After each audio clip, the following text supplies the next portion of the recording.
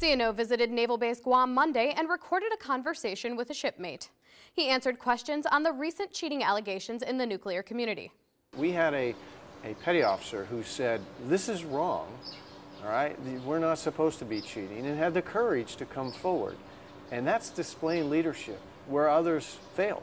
He emphasized the importance for sailors to maintain integrity despite the challenges they may face. There are temptations. You can't give that up. You cannot give up your integrity. It's not just about, it's so important in the Navy, but it's beyond the Navy. It's your life. To watch the conversation, go to the CNO's leadership page on Navy.mil. From the Defense Media Activity, I'm Petty Officer Brandy Wills.